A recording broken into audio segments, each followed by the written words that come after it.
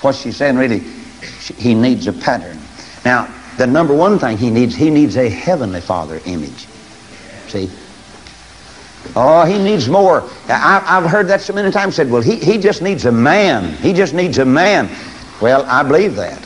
I believe he does need. Every boy needs. That's the reason I'd say to the girls, no matter where you live or who you are, if you're going to have a little baby and you're not married, there's just one sensible thing to do, and that's to put in a Christian home and give the baby a daddy. I'd fight for anybody's home if you had a husband and he was a Christian husband. But I'd say another thing. I'd never recommend that a girl marry some old sorry dopehead or immoral outfit just to give her baby a name. It'd be the wrong name anyhow. Who'd want a baby named after somebody as sorry as he could be? I wouldn't.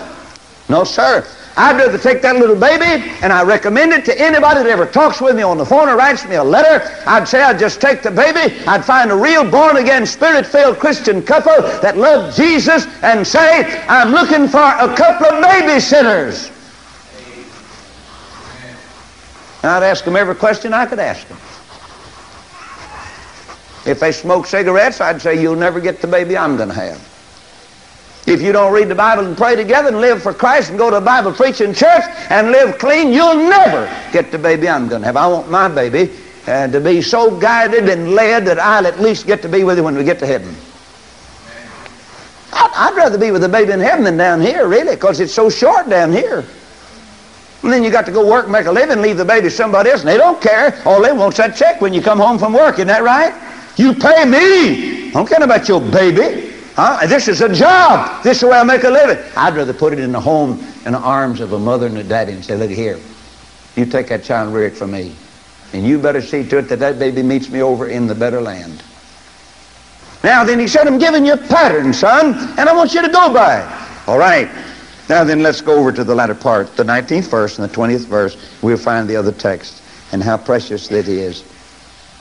This would solve all of our problems tonight if we just believe. This is not just for dads, this is for mothers, but this is for boys and for girls also. And this, said David, and all this, said David, the Lord made me understand in writing by his hand upon me.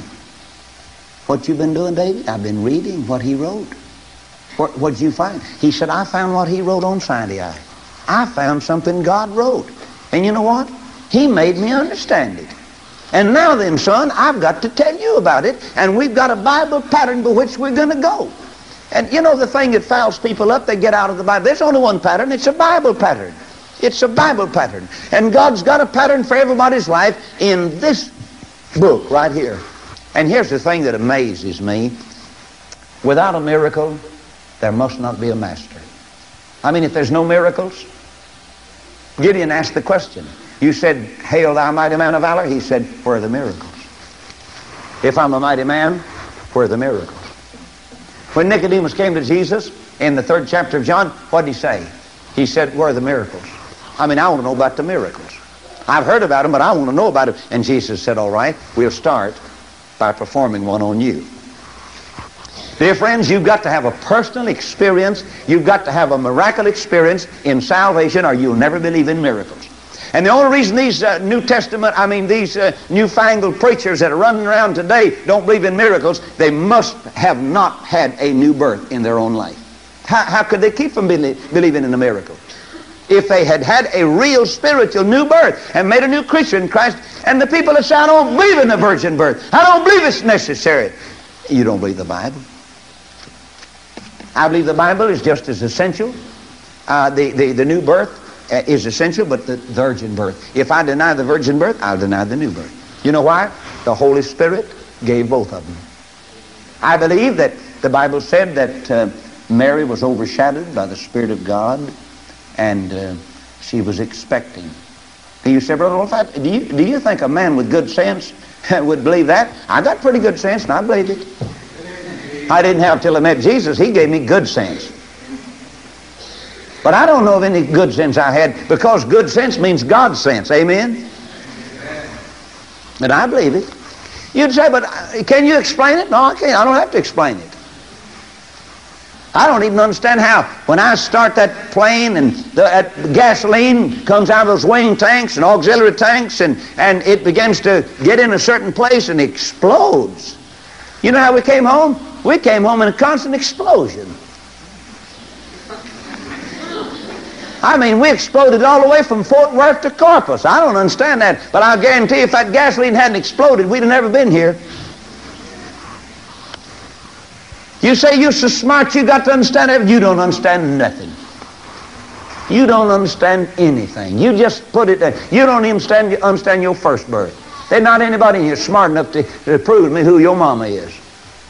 Not to save your life. You say, well, I'm certainly not going to live by faith. I'll tell you that. Blind faith. Blind faith. Brother, my faith has two good eyes.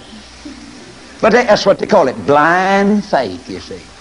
Well, I'll tell you what, you can call it blind if you want to. It's led me more and provided more for me than all the rest of it put together. I've gotten a lot more by faith than I ever got by sight. I got 75 cents a day for baling hay by sight, and the Lord gives me $3,000 a day by faith. I like that better. You can just cuss and raise all the cane you want to, poor little things, because you're spiritually blind, dead in trespasses and sin, and you think you can go back home and make it and be happy. You'll never make it. Be dead probably within 12 months. You can't imagine how vicious this world is. How awful. Oh, I wish sometimes we could have one girl to leave our home and go to a higher level. But we never have had yet. We've never had one of our girls to go out of the home and said, I'll tell you what, I'm just tired of this living around here. I want better living, and I'm going to go up to a higher plane of living. And they go up to some great spiritual place and come back in a little while and said, now then, I've got the answer, and I want to help you poor souls out down here. I mean, I've been to the Bible conference, and I've learned the truth about salvation, about Jesus Christ, and we've never had one to come back like that. They go away clean, come back dirty. They go away, seem like fairly happy, come back miserable. And the devil gets in his lick all along the trail. Be careful. Oh, listen, we better take heed, he said, to our ways. And he said, the Lord made me understand in writing by his hand upon me, even all the works of this pattern. He made me to understand the pattern. Now then, verse 20 is the closing text, and here it is. David said to Solomon, his son, be strong, and of good courage. Don't be a sissy, be a soldier. We're happy you've joined us today for the Family Altar program with Evangelist Lester Roloff. Our message today entitled, A Pattern for Children.